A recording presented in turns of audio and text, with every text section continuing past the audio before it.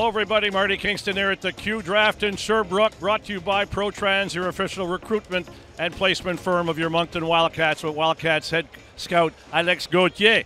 Monsieur, this is a huge day. You can feel the buzz in the building. How you feeling? What's going on? Oh, it's great right now just to see the atmosphere out there. It's just amazing to be back on the floor and with the guys are coming in, and all the work that we did this season is coming to the end, and we're just ready to go and draft the best player for the Moncton Wildcats organization. And 3 in the first round, Mr. Gauthier. Yeah, as of right now, it is what it is. So looking forward for this guy to wear the Wildcat jersey on the stage there. Mom's the word, correct?